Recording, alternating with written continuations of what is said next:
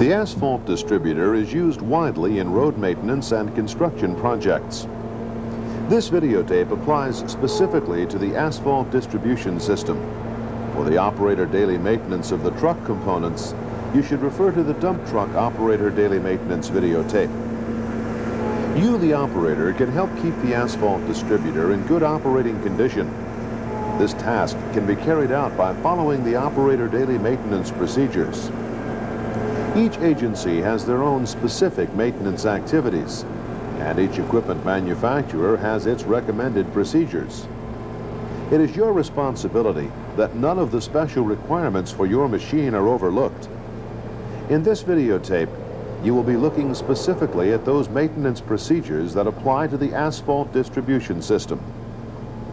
Follow along with our operator as he carries out each one of these very important checks. As with all vehicles, the Asphalt distributor's daily maintenance consists of various activities that are performed throughout the workday. Our operator is using a checklist that has these daily activities divided into 4 areas. These areas are the pre-start check, the warm-up check, the daily operating check, and the shutdown check. If during these activities problems are discovered, follow your local guidelines to determine corrective procedures. Now we can look at each of these activities in detail. Our operator will begin with the pre-start check. The pre-start check is a walk-around inspection for fluid leaks, damaged or worn parts, and correct operating fluid levels. First, examine the distributor's engine. This engine drives the pump. The pump is necessary for the proper distribution of asphalt material. The engine hoses and hose connections should be inspected for leakage. Feel the bottom of filter bowls and inline filters. Often, seals and filter connections are a source of leaks. In addition, the cooling system should be inspected for leakage. Be sure to carefully examine the radiator, its hoses and hose connections. After you have determined there are no fluid leaks or damaged parts, you should check the fluid levels of the equipment. Correct fluid levels are necessary for safe and efficient operation of your distributor. The Asphalt distributor engine, like the truck engine, needs to have its oil level checked. Here too, the level must reach the indicator mark for safe operation. If it does not, you should add the correct type and amount of oil to the full level on the dipstick.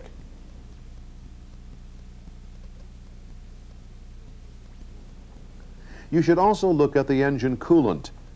Make sure that the fluid in the radiator is at the level required for your particular engine as specified by your supervisor. Add more coolant if needed. It is good practice not to perform this check if the engine has recently been operated, since the coolant might be under pressure. This pressure, if released by removing the cap, could cause serious injury to you. The fan will control the temperature of the engine. Proper operation of the fan depends on the fan belts. Hand test the fan belts for tautness and examine the belts for wear. Important additional inspections are at the battery. If your battery is the maintenance-free type, as in this case, the fluid level check will not be performed. A quick inspection of the hydrometer will be all that is needed. The green color, as shown here, indicates a charged battery. If this indicator turns dark, as simulated here, notify your supervisor immediately. If your battery is not the maintenance-free type, you would inspect the fluid level in the following manner. Remove the battery caps and check the fluid levels. If needed, fill each cell to just above the top of the battery plates with clean distilled water. Never fill the cell to the top of the filler neck or allow the fluid to drop below the top of the battery plates. Now, make sure that the battery is securely fastened down. Inspect the battery cables, clamps, and connections for tightness and corrosion. Caution: never inspect your battery while smoking or with an open flame in the area. Always follow your local guidelines when working with batteries. Next, note the level of asphalt in the storage tank. It may need filling before you go to the job site. The distributor engine operation needs to be checked briefly before leaving for the job site. Listen for unusual noises and check the gauges. Make sure the engine is operating properly. If it is not, notify your supervisor. Your final pre-start check is the inspection of the bitumeter. The bitumeter helps you gauge the application of asphalt. To measure accurately, it needs to be clean and well lubricated. This completes the pre-start checks for the asphalt distribution system. All these inspection points are important to you and your equipment. Do not leave the parking area until you have determined that the distribution system is ready for operation. Once you arrive on the job site, there are some special procedures to be followed. These procedures are included in your asphalt distributor warm-up check. This check consists of preheating the asphalt to the required temperature, circulating the asphalt through the spray bars, and inspecting the spray bar system for leaks while there is pressure in the lines. Let us look at these checks one at a time. First, you will need to check the temperature of the asphalt in the storage tank to see if it is within the recommended temperature range for application. If the temperature gauge is registering a temperature below that recommended for the job, you will need to start up the asphalt heating and circulation system. This will allow the burners to heat the asphalt in the tank to the correct application temperature. At the same time, the pump will circulate the asphalt in the tank. Be careful. Before lighting the burners, be sure your truck is on level ground. This will permit normal flow of the burner fuel. As an additional precaution, since you will be working with flammable liquids, always follow your agency's guidelines for fire safety.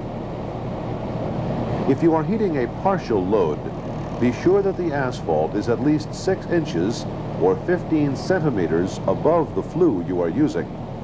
An exposed or partially covered heating flue can superheat the asphalt, possibly causing an explosion.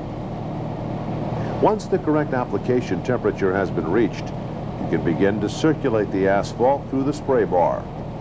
At this time, you can check the spray bar system for any leaks. Look under the bar. If any leaks are found, notify your supervisor. That completes all the warm-up activities for the asphalt distributor. The third daily maintenance activity, the daily operating check, is carried out during daily use of the distributor. These operating checks include being aware of the distributor engine performance, listening for unusual noises, checking the spray nozzle performance, cleaning the hand spray bar and monitoring the system's gauges. You can look at these individually. Listen for any noticeable changes in the performance of the asphalt distribution engine and pump. Be aware of unusual noises. Constantly be aware of the nozzle spray. If any nozzle becomes clogged or if its spray is not uniform, stop operation and clean the faulty nozzle immediately. The hand spray bar is used periodically. To avoid the clogging of the hand spray bar, it is advisable to clean it after each use. To clean the hand spray bar, simply run flushing fluid through it. In our case, the suckback system is used to quickly and efficiently clean the system. Your asphalt distributor is equipped with gauges which register temperature and pressure in the system. Monitor these gauges. If any gauge indicates an incorrect reading, stop your application and call your supervisor. When your last spray application is completed, but still on the job site, you'll need to raise your bitumeter for the final time.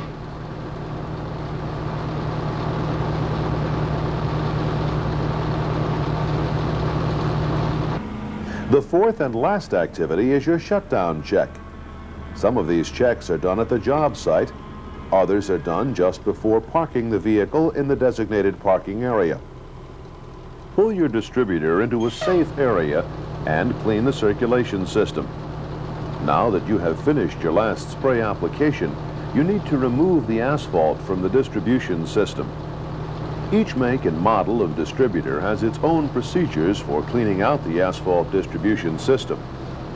This distributor is designed to return the remaining asphalt from the pump and spray bars to the storage tank. This will prevent the asphalt from hardening while the distributor is not in use. By engaging this system, the distributor pump or a valve in the system will reverse the flow of the asphalt and pump it back into the storage tank. With this system engaged, and while standing off to the side for safety, the end section can be opened by using a valve. When you hear a hissing sound through the opened nozzles, you know that the bar is empty of asphalt. Now, shut down the valve. At this point, it is extremely important to clean the pump. While the engine and pump are still running, open the fill line cap and put in the correct amount of flushing fluid such as kerosene or similar solvent recommended by your distributor manufacturer. The kerosene will circulate through the pump and clean away excess asphalt.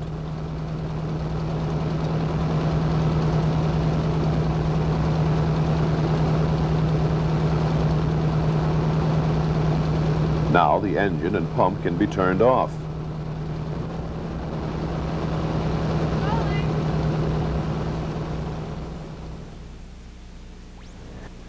At this time, it is advisable to pour a small amount of kerosene down the fill line. The fluid will settle in the pump and remain there until you start the system again. This procedure will assure you of a clean pump, free of residual asphalt, and will aid in equipment startup the next time you use the machine. Next, clean the bitumeter of any asphalt buildup. Our operator is using a hand sprayer for cleaning. If this is not available to you, use rags soaked in kerosene. You will also need to clean the outside of the spray bar and spray bar nozzles. Your final shutdown check for the asphalt distributor is to completely fill your fuel and solvent tanks. Filling the tanks will minimize the buildup of condensation and water in the tanks. Remember, when refueling, be sure all equipment is clean. This prevents contaminants from entering the tank. Since these are flammable liquids, do not smoke or have an open flame in the area. That completes the detailed description of the 4 major daily operator maintenance activities for the asphalt distribution system. Now let us review each of these activities again. The first activity is the pre-start check. Here, you check for fluid leaks and damaged or worn parts. You also check the fluid levels. You test the distribution power system to make sure it is working correctly. And finally, inspect the bitumeter. The second activity is the equipment warm-up check. These checks are made on the job site.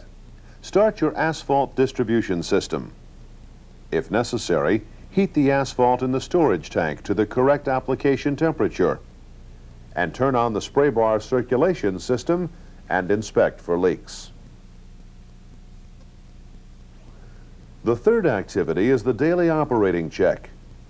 This activity includes being aware of any changes in the equipment's performance, listening for unusual noises, checking the spray bar nozzles,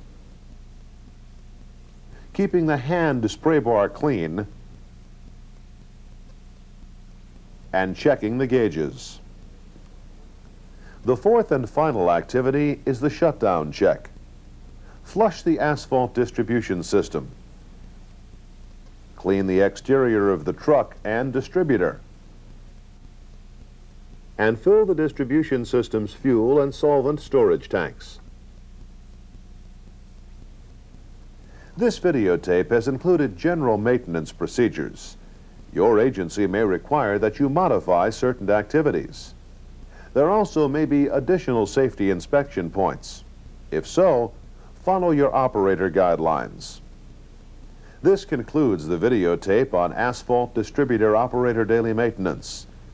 Following these procedures will help ensure that your equipment is properly maintained in good operating condition.